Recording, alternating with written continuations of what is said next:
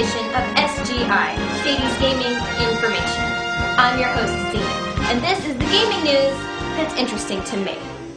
Our top story tonight. We've just received word that Ultra Neko is planning an escape from Dr. Sadie's lab on the release of Super Smash Bros. Brawl.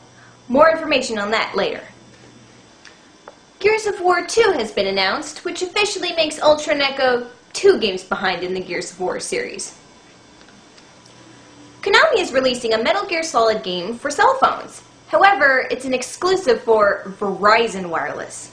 Epic fail. LEGO is releasing an Indiana Jones game and a Batman game this year, and both of those games look totally awesome. I mean, both of those games look fantastic and will hopefully be as fun as the LEGO Star Wars game. The recent renders of Tomb Raider Underworld, we see that Lara Croft is getting a little mannish. It seems the more realistic they try to make her look, the worse it gets.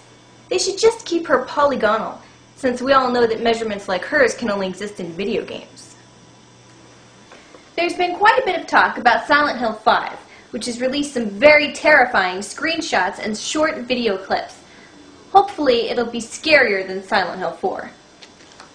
And now we go live to Dr. Sadie at the Sadies Gaming Infection Institute for the remedy results for the past month for Ultra Neko. Thank you, Zine. I'm Dr. Sadie, and I am overseeing patient Ultra Neko. Here are the results for the remedies I've prescribed for the past month. Her quota was low this month. She only reviewed 2 games, the first of which was Killzone.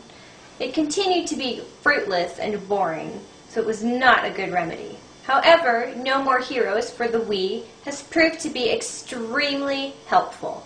Ultra Neko is now at rank 5, and she's going to continue playing this game.